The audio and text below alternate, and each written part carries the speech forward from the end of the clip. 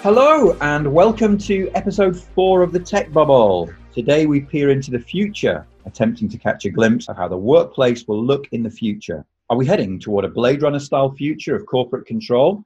Hold on a minute, isn't that already happening? Or will we be living in an AI enriched society? Will we be teaching using VR simulations or wearing glasses which augment our reality? Clearly not the Google Glass though, that was a disaster. I'm your host Ian Williamson, and joining me today we are joined by 5 futurists. First up, we have Ben Phipps, obviously mega popular teacher here of business studies at South Island School, and we're really delighted to have him on the show, as well as form tutor of 12K2. Welcome, Ben. How you doing? We are lucky enough to have external guests with us today also. Kevin Pereira is no stranger to South Island, having graduated from our school back in 2002. He was back this year to speak with the DLC, massive hit, and also speaking to the Year 12 TOK students as well. Kevin is currently the Managing Director covering financial services for Blu Artificial Intelligence. Wow, that sounds very cool, Kevin, although I don't actually know what it means. Welcome to the show. Thanks for having me. Kevin is joined by long-term collaborator of South Island School, Mo Qureshi. Mo is the head of learning experience for Asia at BSD here in Hong Kong. BSD have been providing our coding platform in school for several years now, and even offer a BTEC course as part of the IBCP in years 12 and 13. Great to have you on the show, Mo. Glad to be here. And for the second time, back by popular demand, she puts the jazz in the show. Chloe Jazzy Lau, soon to be on the Baha'i leadership team as head of Baha'i House Council. Welcome back, Chloe. Hi, glad to be back on the show. Oh, and there's also Sam Bonnekamp. Yeah, he's here today as well because he was bored and had nothing better to do. Only kidding. Always great to have you on the show, Sam, our former DLC head and esports expert. Welcome, Sam. Hello. Okay, to start with today, imagine, if you will, dear listener, that I am Doctor Who. That's not that difficult to imagine, really, is it? More of the kind of David Tennant variety, with a little bit of a splash of Patrick Troughton, but wearing a lovely dicky bow, yeah? You may have seen me at the Film Awards like that before. A bit like Matt Smith, but a bit cooler. We hop into my TARDIS, which is immaculately clean, incidentally, thanks to the cordless Dyson vacuum cleaner lent to me by Ben Phipps. Thank you, Ben. And we jump forward 10 years into the future. Describe to me the technological work-related society of 2030 that we're going to find. What's 2030 going to look like in the workplace? I think it's going to be quite a different workspace, and I hope it is such that we will see a lot more remote and virtual work. It may become the norm, especially coming out of this COVID pandemic. We'll see people working from home, working from co-working spaces, or people could be sitting at a beach or a mountaintop and getting their work done. I also think that new businesses and new startups are going to start emerging out of this. The other thing I potentially see is that because so many people are being potentially laid off right now and new businesses emerging, the nature of work may change. People may not seek full-time employment in one company. Rather, they may do multiple or simultaneous projects at multiple different companies. So you may have a specialist who is great at marketing or in data, and he or she may work at multiple different companies, finishing up short-term projects. This will also actually then call for varied skill sets in students right now.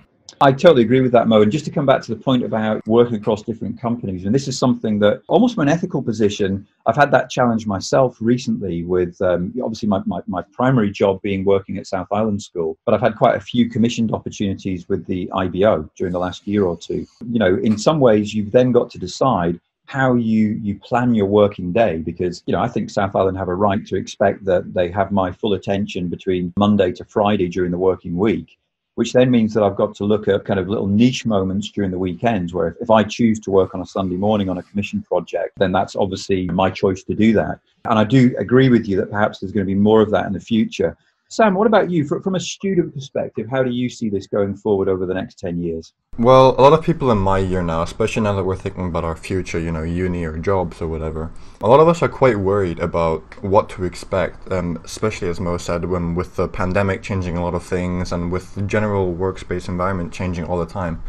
It's quite daunting because in the pandemic, for example, as Mo said, lots of people are losing their jobs, and especially the younger people, the people who haven't been at a company for as long, will lose their jobs first. And so we don't really know what to do. And especially in a fast-moving industry that I plan to go into, like tech, keeping up with that is going to be a real challenge, I think. Over the next couple of years, maybe 5-10 years, a varied skill set will definitely be required, but also more like leadership skills, communication skills, and teamworking skills to be able to get projects off the ground faster and more efficiently.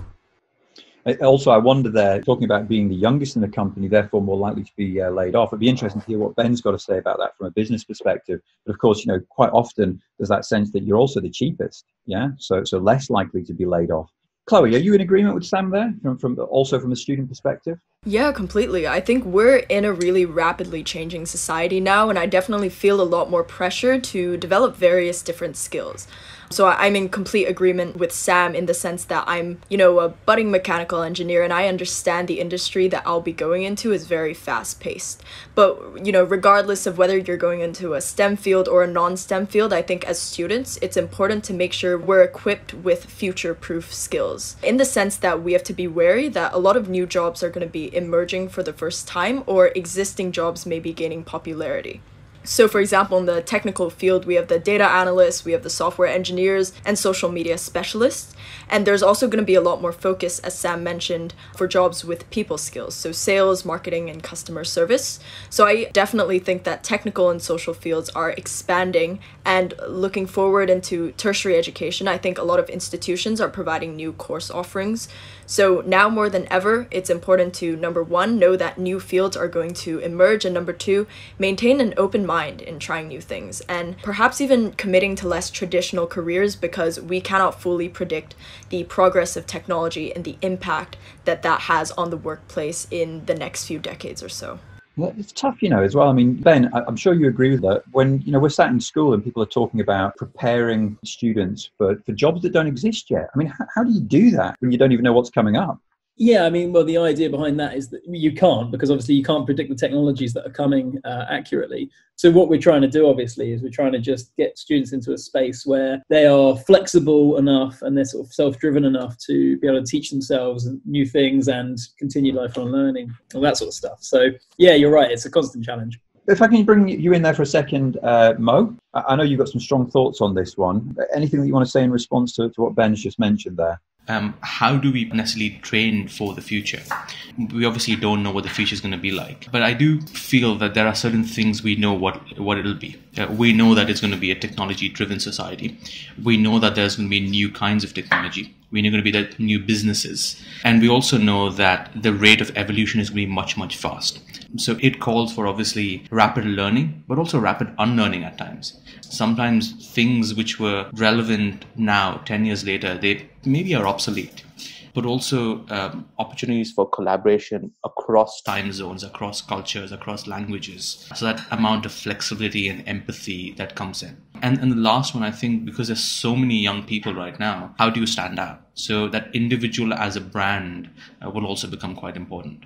Very good, Mo. I knew there was a reason why I'd invited you on the show. Sam, you've got your hand up there. What I wanted to say in response to Mo, I agree with you, but I also think that in a society where we have to learn and unlearn a bunch of new things and whatnot, we have to also live in a society that will facilitate that growth. So there used to be mobility for each individual person to go back to school or to leave their job for whatever, to be able to take risks without having to worry about the livelihood of their family or themselves at the expense of a job.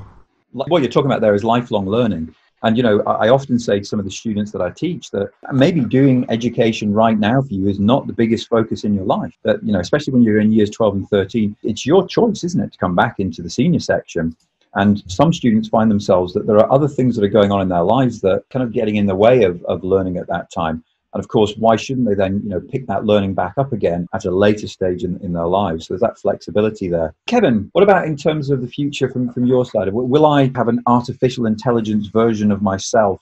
And if so, can I be Hal from 2001: A Space Odyssey? Yeah, that's an interesting one, right? I actually think a lot of the trends that we're going to see from the future of work are actually going to derive from business model innovation, right? Because at the end of the day, the new business models of the future will then require employees of the future to do different things. So I think it's those trends really that become one of the main drivers behind what we're going to see.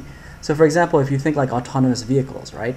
the future of autonomous vehicles could actually be, rather than you own your own car or you call a Uber to pick you up, it might be that rather than pay for it, you actually sit in the car, you're shown ads, and those ads are very targeted because the system knows who you are, your demographics. It also knows your destination as well. So if you're going to the airport, they know you're a certain age, they could perhaps suggest something very targeted for you. So I do think, when you see business models like that change, the rides of the future may also be free, and if we're willing to sit there and take those ads, then folks who develop content for those ads become much more important. So I really think, business model innovation is going to drive what we will see that's demanded from the workforce.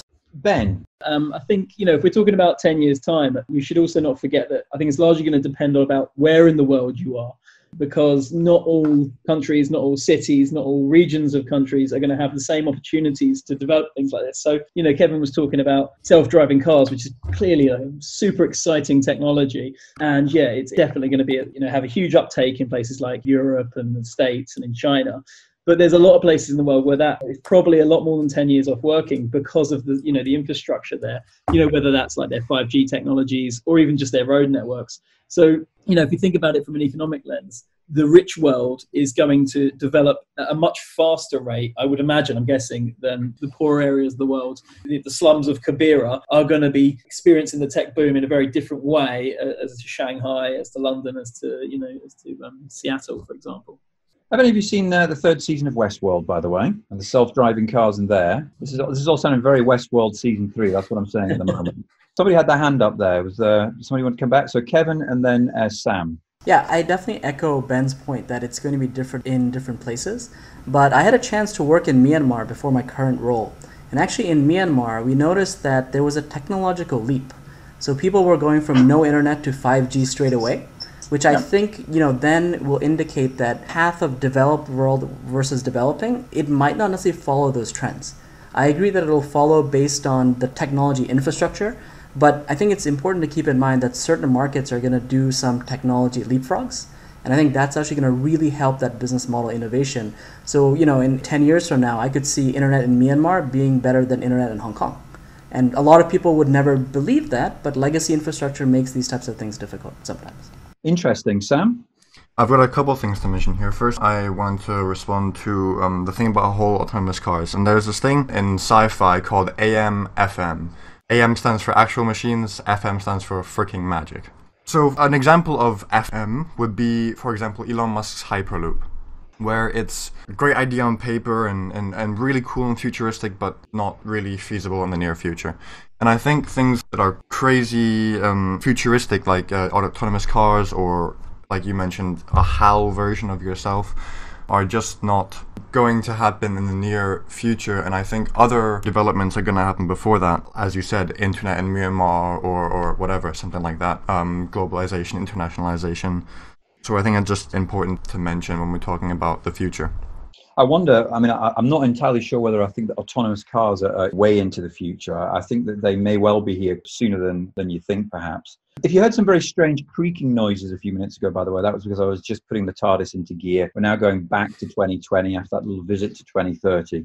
So let me reverse the question now. We talked a lot over the last few weeks on the show about what we should keep from the online learning phase when we eventually do return to school, which will hopefully be very soon. As a more long-term vision of this same idea, what kind of skills do you think over the next decade will not change? We'll need to retain those going forward into the workplace. Chloe, let's start with you. Yeah, I'd say skills like human connection and empathy would be the obvious ones because those are ones that cannot be automated. So that, brings us into the field of teaching in the sense that can AI really replace teachers? And I think the answer to that is no, because teaching is such a complex profession, and I feel like teachers have to have such a deep personal connection with their students in order to truly understand the pace that they're learning at, which cannot fully be automated. So personally, I can't see a future in which robots will be able to carry out human qualities like genuine empathy.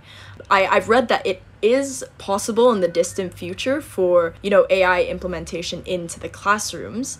But instead of replacing teachers or displacing teachers from the workforce per se, AI and technology would probably be used in the near future to make their work more effective, in the sense that there might be algorithms that will predict what students struggle with, and then which makes, lesson work and preparation work a lot easier to do than it is now.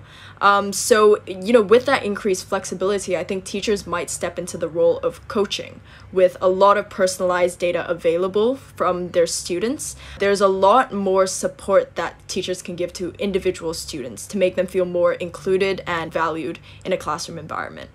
So, Mr. Phipps, I'd love to hear your thoughts on this as a teacher yourself. What do you think AI is going to change in terms of the educational industry or your occupation right now? Well, it's hard because I'm certainly no AI expert. I guess it would just give me access to better and better and better information. Even remember when I first started teaching, the access to the information that we had was so much less than it is now. And that's only made our predictions more accurate, our teaching styles more effective, et cetera, et cetera. So I guess it's just going to be able to enhance what I do. In the long run, do I think teachers will be replaced totally? Yeah, probably. Yeah, I think, if you give it 100 years or something, maybe 50 or whatever, eventually there's going to be convincing enough AI to be able to certainly teach basic subjects as well as, or if not better than a human. Yeah, definitely better than a human. So yeah, it has multiple effects. I'm just relieved. That means it's probably going to see me through my career. Although I was wondering whether it's possible to then get some cyborg, upgrades. Maybe sort of running on sports day or whatever in maybe 4 or 5 seconds in the cyborg race rather than the main one. It could be a whole new area there. I'll have to maybe speak to the P department about that. Strangely enough, we do have an AI expert with us. So Kevin, I'd be really interested to get your take on this. Yeah, sure. And I'm actually happy to share my experience of teaching as well. So I teach over at HKU and HKUST here in Hong Kong, and I teach an AI course to their MBAs. And I think the running joke whenever I talk about a certain AI technology, the kids, I think, try to find a way to say, can we use this to replace the AI professor, right? And that constantly is the joke that they always have. My sense, and I think perhaps with the recent situation that we've seen, a lot of the students tell me that now when I do my lectures over Zoom, they prefer the in-person, right? And I think that, in essence, says that, that in-person, that real touch that teachers have, I think actually counts. And I think now we've actually been able to see that, right? So I think from a teaching perspective, I still feel there are a lot of in-person, non-AI things that are valuable for students. But if we think about this from a skill set perspective, just echo a lot of what Chloe said. And I think it's about really the human-to-human interaction component, right? That's really the hardest thing for AI to automate. Us as human beings, we're very complex emotionally, and so those human-to-human interaction pieces are very, very difficult to replicate. I think the one other skill perhaps not mentioned that I'd like to talk about is also storytelling, right? Because storytelling is about being persuasive, whether it's sales skills, whether it's convincing somebody to go help you out with something. That's a very important skill set, right? And I think that's something that's very, very difficult to automate. And as a private banker, I met a lot of CEOs, because those are many of our clients. And I always ask myself, why are these guys so successful? Like, what makes them different? And I think the common theme that I always saw was actually EQ. It was never that they were technically more gifted or they could do math faster than anybody else, but it was that storytelling skill, that empathy skill, all those EQ pieces of them were really, really good. So I think those are hard to automate, and I think those are things we should try to work on, whether it's personal development, whether it's career, and irrespective of what age you're at. Mo? I definitely echo Kevin and Chloe's sentiments here. I would personally like teachers to be physically present in classrooms even 1,000 years from now, because I think a lot of my personal development has happened because of that human-to-human connection. I'd like to talk a little bit more about the aspect of creativity also. With all of these advancements and changes in the world, what is also going to create is a range of new problems. And to solve these new problems, which we don't even know will exist and what kind they are, that human creativity, innovation is going to be important. And I think AI will play the role of an assistant and help us figure out what those issues are. It may not necessarily solve it. It would still be humans working together with AI to solve that. And going back to Chloe's point of teachers being a facilitator or a coach, interestingly, I began seeing that almost 2-3 years ago in the edtech space, even before that. But it's just accelerated in the last 3 months. I've been working with about 100 teachers in 14 different countries, and almost all of them are not teaching lessons real time. So they may be pre-recording something, or they may be giving students the assignment, and they're flipping it around. They're saying, okay, you know what, you learn on your own, you've got these deadlines, and whenever you have questions, we'll all sit together and we'll solve them together. So the teacher is not teaching so much, the students are learning on their own, and then the teacher is helping them problem solve or work together. And I think that's an excellent role. That also answers, Sam's point of lifelong learning. You may have a learning coach that you may hire for 10 years, maybe. Good, because I've still got a job out there then, Mo. That's what you're basically saying to me, isn't it? Ben, wouldn't you agree? I mean, the economy needs teachers, though, doesn't it? I mean, I've said before that in some ways teaching is almost like a kind of, like the most best paid form of babysitting in the world, where if people want to go out to work, they want to send their kids out where they're going to learn things. The role of the teacher in society surely is still going to be needed going forward, isn't it? I mean, I completely agree with the point, incidentally, about AI kind of, as a conduit, as a supporting mechanism. And we're already starting to see that happening in the poorer countries that Ben was talking about earlier on. Smart classrooms, for instance, in China. Ben, what do you think in terms of the economic side of this? Yeah, well, actually, I hadn't actually considered that. You're right. Parents do need somewhere to park the kids, don't they? Yeah, I'm guessing in that respect, yeah, there's always going to be a role for like a central hub for children to gather at. As long as parents don't start working at home en masse. I mean, we talked earlier about, this whole thing is demonstrating to everybody, a large percentage of the world's population, that we have a lot more capacity to work at home than we ever have had before. Having said that, I don't have young children like yourself. And I'm imagining that it's quite tricky to have kids at home whilst working at home, yeah? I'm very lucky. My son's very independent, I've got to say. But you're absolutely right. I think for many teachers, that's an incredibly difficult balancing act. And I know that that's the case, having spoken to many. So I agree with you. If there is a more of a movement towards working from home, that in itself, of course, has a ripple effect as well. Chloe, I'm going to run with the point that you made there, because there were several responses to it. So, you were talking about this possible transition of teachers into coaches, as we maybe progress through the next decade or so. And I think from what Ben and Mo have already said there, this is kind of already starting to happen. We're moving towards a pedagogy which involves inquiry-based learning. Mo, to go back to you, in terms of BSD, what do you think, first of all, is that there is actual evidence that this is happening right now in your work? The evidence is in the last 3 months where teachers have not been teaching real-time lessons. There are a few teachers I know who are going onto Zoom or Skype or some video conferencing tool and teaching real-time lessons. What happened, interestingly, at least in Asia, is when the pandemic emerged, it was Chinese New Year time. So a lot of people were still traveling, and many of them didn't get an opportunity to come back to their homes. So they stay put for 1 or 2 months in their holiday location or in their grandparents' homes, etc. So what happened because of that was teachers were not able to run real-time lessons, either because of connectivity issues or because of time differences. So they said, okay, let's have asynchronous learning. We'll give students some deadline, we'll give all of the materials, and they will learn on their own. So they were not teaching per se, they were not lecturing per se. The students were learning on their own. Maybe they were going above and beyond the materials provided. So there would be a dedicated time where all students would come together with the teacher, and the teacher would answer the questions. In math or programming lessons, all of their debugging or problem solving would happen in real time, but the concept building and learning would happen on their own. So that's one big evidence of this happening already. I guess that has to go hand in hand still with the didactic at BSD, though. I mean, for many of your teachers, coaches, whatever we want to call them, when they're dealing with coding, for instance, they're more likely to be literally going through step by step and therefore still needing to go through that didactic process. So that's still in there, isn't it? I think in one form or another. Definitely. Also, actually brings an interesting question, and Ian, that's for yourself and Ben, is as these models emerge and as technology transforms schools and teaching, there will be a range of new skills that teachers will have to develop and gain. So what would be teachers' survival skills in 2030?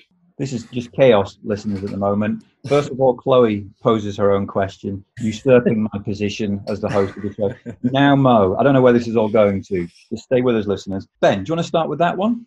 Well, that's a tough question. I mean, I'm a bit of a caveman when it comes to my teaching. I'm very much a chalk and talk kind of guy. So, the idea for me of developing all these new skills for the next 10 years is quite scary. However, I'll answer to this is that when I bring new technologies, new techniques and stuff in the classroom, it's often come from things that I'm using in my personal life first. So, for example, I use a lot of my iPad and my Apple Pencil now, and I bought them before all of this stuff, to entertain me. And as I became more and more comfortable with it, I brought that into my teaching and into my teaching practice. So I think that's likely. Teachers are busy. They're all different age ranges. They're not necessarily completely comfortable with technology. So I think the main driver of bringing new technologies into class is going to be how familiar they are with them outside the classroom first. And I think that's what a lot of teachers already do. I mean, quite often the people who are really into digital technologies as tools, they've been experimenting outside of school. They're excited about something and they want to bring it in and hope that students learn from it. In answer to your question, Mo, I would say that something that's really important for me is maintaining the ability to leave your pride at the door a little bit when it comes to education over the next 10 years. I think the facilitator at the front of the room who thinks that they know everything is a fool, really, because, it's great to have that content and subject knowledge. And I totally agree with Ben. There are times and places where that didactic knowledge is something that I think that the kids are thirsty for.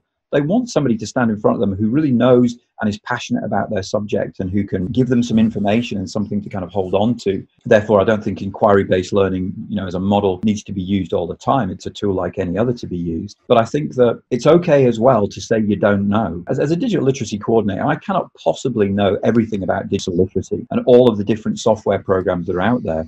And it's brilliant. Even some of my younger students, they're far better at using Photoshop than me. And I had 2 or 3 of them then teaching the rest of the class how to do some of the more sophisticated elements of Photoshop in lessons. So I guess my answer to you there, Mo, is learning to let go and use the expertise that's in the room around you. Sam, what are your thoughts there from a year 13 perspective? I'm approaching this less of a year 13 perspective and more of my experience teaching the coding club at school, and how you mentioned that the students long for somebody at the front who knows what they're talking about.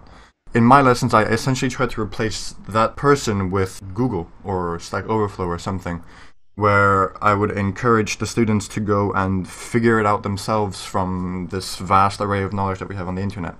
And it also ties into the way you said about, students helping students and learning to let go is practically allows you to help many more students at once. If you can just say, Google that or whatever, you can manage a lot more students at once, of course. But also, it really cements the knowledge in the students if they themselves were the ones who had to search it up and implement the solution and whatnot.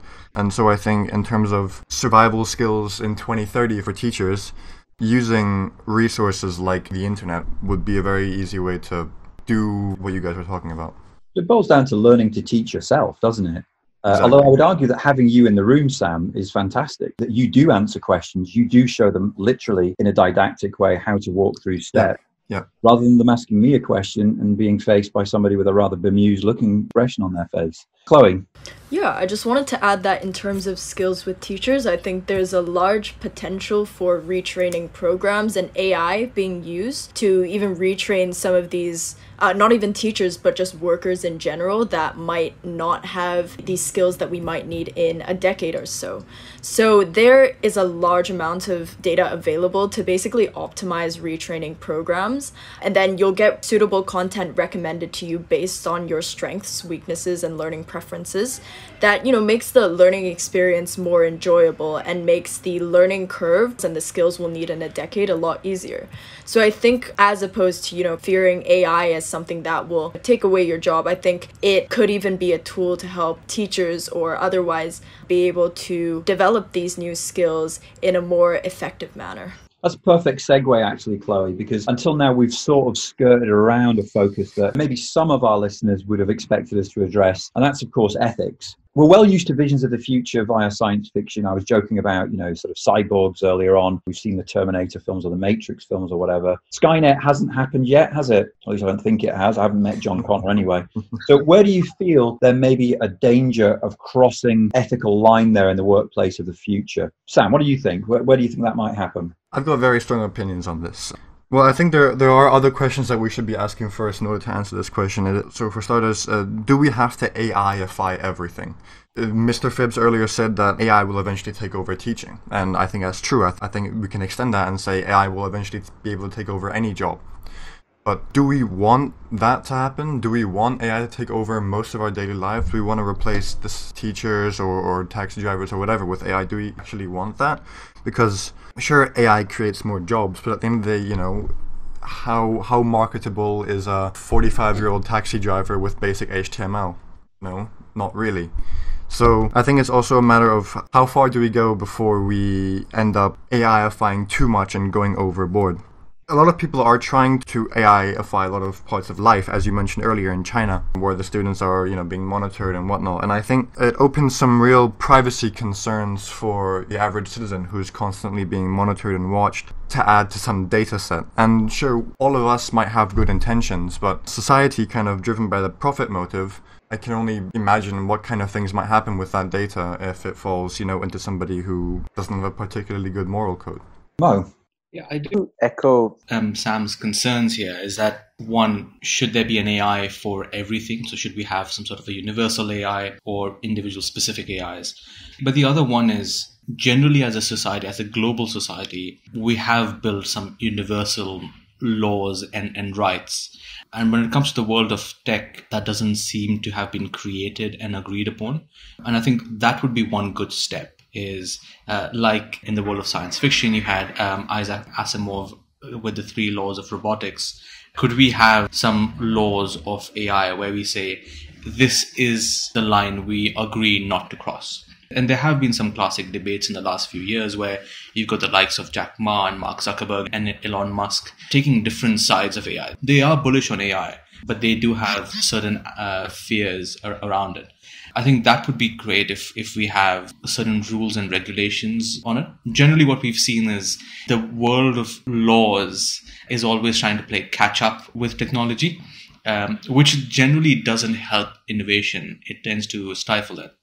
But is this something you're teaching about in your lessons? Do you engage with issues of ethical nature? We do talk about ethics. I mean, it's a minefield, isn't it, with the AI and ethics? Because, you know, everybody's right here. Poses huge ethical dilemmas, quite frankly. But I think Sam kind of hit the nail on the head. You know, in a capitalist system where cost trumps basically everything, there is going to be a drive towards AIifying, as he said, basically everything, you know. And going back to self-driving cars earlier, you know, huge number of the world's workforce is employed as a driver, whether that's, you know, taxi drivers, bus drivers, whatever, yeah. If you make all those people out redundant with a relatively simple, you know, technological solution, I don't think the world's really worked out yet what to do with those people. Mm-hmm. And often, you know, taxi drivers, etc., bus drivers, they're not particularly well trained for anything else. So these are huge challenges. And I don't think there's going to be an agreement amongst countries that's going to stop that happening within the next 20 years. Definitely not. Kevin, if I go to you and then maybe we can finish this little segment off with Sam. Sure, yeah. I mean, I think related to this, right? We've actually had quite a few governments come to us and talk about this prospect of larger unemployment. And I think what it's going to mean is that social systems are going to have to change. There's a lot of concepts, you know, that society is thinking about, like universal basic income, for specifically, you know, that 40-year-old taxi driver who can't be retrained or reskilled. Because I think the consensus view is if they ultimately can't do anything, there's going to be social unrest, right? I mean, you'll see income inequality, you'll see a lot of kind of negative aspects of society. So I think that's going to be something that governments in the future are going to have to think about.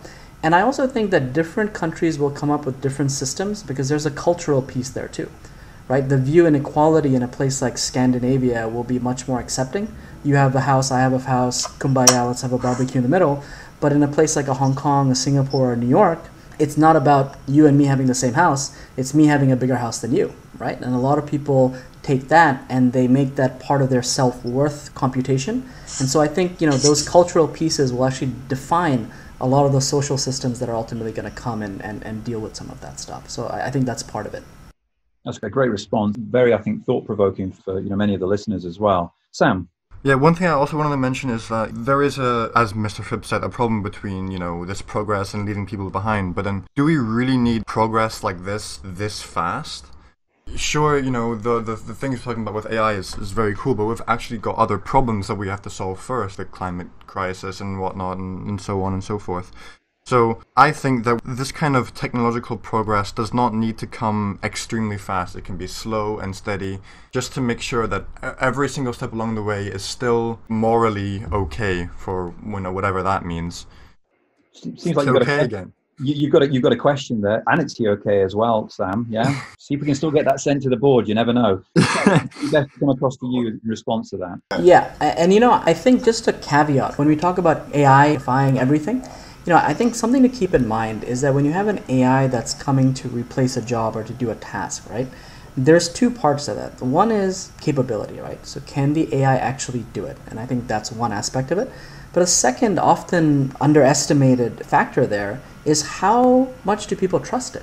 So think about in the case where you have a situation where you ask somebody, would you ever be on a airplane with no human pilot? And I think most people will actually say no, right? But when you ask them that, they never think, has the pilot had a couple of glasses of wine before the flight? Has the pilot had an argument with their significant other? Like, that's never a consideration, right? And I think what that means is that people, for certain aspects, still feel that I need both the AI and the human being there because I don't trust the AI, okay? So I think when we think about this kind of AI taking over stuff, I think important for all the listeners to keep in mind, we need both trust and capability. And I think if we don't have both of them together, then I think that process becomes a lot slower, like what Sam was saying. So I think it's just something to kind of consider going forward. Sam, let me bring you back in again in response to Chloe. So I'm going to get you on to Chloe's point at this stage. Chloe, you strike me as having actually quite an optimistic view from what you said earlier on about the future of AI and other things. We seem to have learnt a new term today, by the way, everyone, AI-ifying, which I'd never heard before, but it seems to be in vogue now. So going back to those ethical questions, what would be your take? Do you think that, you know, maybe we've got this sort of media representation that there's almost like these kind of negative connotations almost attached to AI, you know, in terms of our trust levels of it? What do you think going forward? Yeah, I'd say I completely agree with Kevin's point, but I just wanted to add that in the past, when new innovations come, I feel like we always have a sense of resentment to the new. We're always thinking, okay, this is going to completely damage our lives. This is going to completely change our lives. The technological boom is going to allow us to completely disregard human connection. I think that's a really common thought when it comes to innovation. And I think I do want to dispel that thought in the sense that maybe less tech-based, but Airbnb. Would you ever live in an apartment that might be someone else's or you're not too secure or safe about? Like, people have gotten used to that idea. People have gotten used to new innovations, and then slowly they've allowed it to enter their lives as something they're used to. So I think that might actually be the take on AI, in the sense that these new innovations might shock you. They might cause you to worry about how much this is overstepping the border. And obviously, by all means, I'm not saying that it's okay for AI to step across the border, because we do need to define some borders in terms of policy and regulation. But I also think that we kind of are facing a period of mindset shifting in terms of being more receptive to these new ideas that will ultimately change our lives, whether for the better or worse. And I also just wanted to touch on the fact that AI will allow accelerated innovation in a lot of specific fields like medicine that will save a lot of lives.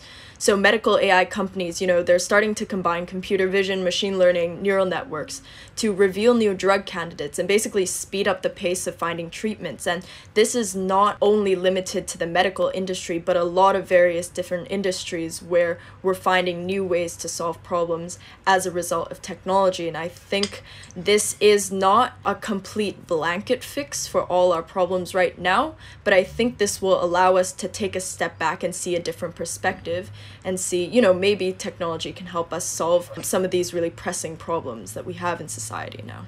And I guess it's going to boil down to, does it make our lives easier? Then the shock will very quickly subside when we think, actually, this is a damn sight easier than it was before. And the other thing, of course, is whether it's cheap, you know, which is always going to be a factor there. Okay, so just expanding on that, if we look at things on a slightly wider level, and if we run with that sort of optimistic view that you were just discussing there, Chloe, think on a more aspirational level about human race going forward. You know, how can technology help us take sort of leaps and bounds forwards as a species, not just over the next 10 years, but the next 100 years, the next 200 years? Mo, if we can maybe start with you. Yeah, definitely. When it comes to the world of tech, generally very optimistic, maybe slightly idealistic, and quite bullish about it. Like, I do have genuine concerns about certain things, but I think it does catapult us forward. And I think we are at a moment where we should be optimistic and we should aspire for bigger, better things. So as an example, like, think of the world of science fiction in the 1920s, 30s, all the way until the 60s and 70s. We were talking about being interplanetary. We were talking about flying cars and being able to print your food. We spoke about Space Odyssey here. It alludes to a base on the moon, and it shows something like an iPad and a stylus. So I would like to believe that by 2030, maybe we've had our first manned mission to Mars. Maybe we've got better and efficient food systems. That's better food storage, better distribution, maybe better production. Maybe you can 3D print food. As Chloe mentioned, can we have better diagnostics? It could be better travel. As Kevin mentioned, maybe many countries have tested and implemented universal basic income. That could open up more avenues, because maybe now people don't have to work just to get their daily meal, and they work when they find something really, really interesting. And then you may start more creativity and art emerging, because now people have time to focus on those aspects. So do we see more entertainment, more art emerge out of that? I found myself doing that during the last 3 months. I'm not traveling to work, so I'm saving an average of 2.5 hours a day, and then various different things. So I'm cooking on my meals. We've got a little balcony herb garden, which never happened before. So these things are emerging. I think we can be extremely bullish about that aspect. I often wonder, is it just me? A manned mission to Mars. Shouldn't that be sponsored by the Mars Confectionery Company? There you go, Ben. That's your next lesson. There's synergy in that one, surely. Kevin, what do you think over the next century or so? I'm personally really excited, and I could talk for hours on this, but let me go for 2 points, right? So first one, in terms of our species over the next century, I think with healthcare, right, there's a move with AI to make healthcare preventative rather than reactive. So basically, AI starts looking at scans of you and starts predicting in 10 years what are you going to have, and therefore what should you do now to avoid those problems, right? And if we can truly do that well, I mean, some of the predictions I've seen, our life expectancy goes from 80 odd to even 100, 110, right? And that's average. So not only is it about the species over the next century, that we might be around for a lot longer, right, because of AI. So that's one area that I'm excited about. And then I think secondly, from a future of work perspective, I think when you have AI come in, I think you will also see a lot of jobs that we can't even conceptualize yet. Back in the day when we didn't have smartphones, no one knew what an app developer was, right? But today, a big chunk of the world is in app development. And tomorrow, when we see some of these new business model innovations, I really think that's going to create a lot of jobs we haven't conceptualized. And so a lot of things we've talked about today, continuous skill development, looking at things that are related to human interaction. I mean, I think it's really important that we keep working on those as human beings to stay relevant, so that whatever jobs come in, whatever future conceptualized jobs happen, we'll be ready for them. And I think that's a very important aspect for all of humanity to really embrace. It always fascinates me, this idea of, human life extending as well, and what kind of issues that in itself may well bring. We're able to extend lives for another 50 years, and people are living until 150, not just in terms of population growth. That doesn't go in tandem, of course, with an increase in world population, but also as to whether the human brain until now has not really been designed, has it, to live for 150 years? People are going to start going crazy as the older that they live. Or who knows? Ben, any thoughts from your perspective there? Over the future of humanity. Yeah. Well, I mean, I think I'm probably a bit more of a pessimist than the two previous speakers. I think a lot of technology is going to have to be focused around solving the climate crisis. For instance, me and Mr. Metcalf actually were talking the other day about the future of travel. And we were sort of discussing whether we think people will travel as much in the future as they do now. Have we hit peak travel yet? We're not sure. Probably not. But I imagine in the next 20 years, maybe 30 years, 50 years, however, the climate issue goes, people are going to have to travel less. So things like VR, maybe visiting, obviously I live in a different continent to my mum, maybe rather than me taking my usual continental flights to go and see my mum, a couple of times every year or whatever, maybe in the future these things are going to be done purely in a virtual space through VR and whatnot. I'm sure the technology will move in, amazing ways. But anything to basically enable the human race to continue and the planet to sustain us, I think that's going to be an important thing to think about. We had Zach Diakadis in school earlier on this year who, works in VR, speaking about many of the same things, Ben, the opportunities for VR. And apparently VR headsets have been on the increase during this whole kind of, lockdown phase. Chloe. I just wanted to add to Mo's point in terms of art and music. I think especially when AI starts to infiltrate, quote unquote, our lives a bit more, as a species, we will look to more expressive forms of communication, I think. And that's going to be found in art and music and all the things that, we're kind of brushing under the carpet and disregarding and fixating on technology right now. I think those will start to emerge as technology kind of gets put into our daily lives even more.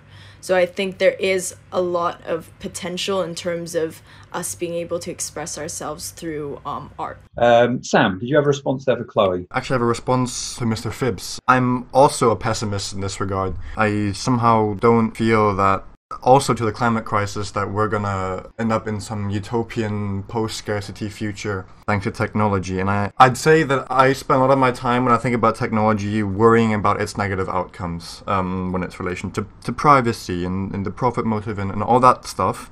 Actually, I will respond to Chloe, as you said earlier with Airbnb, how Airbnb is an example of how we've gotten accustomed to technology and how that is a staple of how the rest of it's going to work. And I think that's not a very good way, in my opinion, to get accustomed to technology, because Airbnb, I don't really like the company for its its issues with stealing jobs away from hotels and uninsured, the gig economy kind of thing.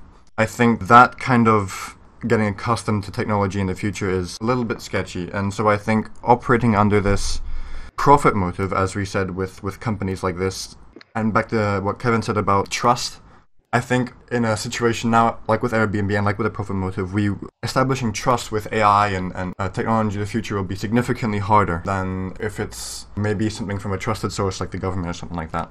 Chloe and Sam both already know that we like to finish the show with some takeaways. So my question for you all is this. Consider, the Year 7 students listening to the show. What practical tips should we be giving students to help prepare themselves for a future which we don't even know what that's going to be, and certainly very difficult to predict? So I'm glad you're going to be answering this one and not me. Kevin, can we start with you? Sure. I think the most important thing for students today is really concentrate on those human-to-human interaction skills, right? Empathy, creativity, trust building, a lot of stuff that we've talked about. I think those are very, very important.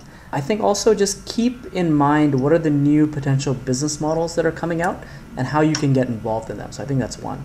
I think number two, getting on the AI side, right?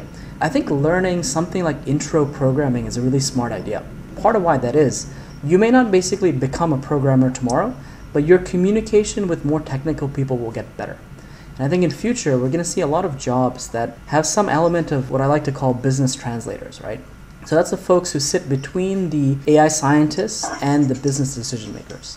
And I think if you can understand enough about the technology and also be able to understand the business elements of it, it's a very, very good place to be in. And so I think a lot of business students and sort of non-technical folks, they're going to see AI come in, they're going to have to be able to deal with it. So I think that's going to be a very key job function going forward.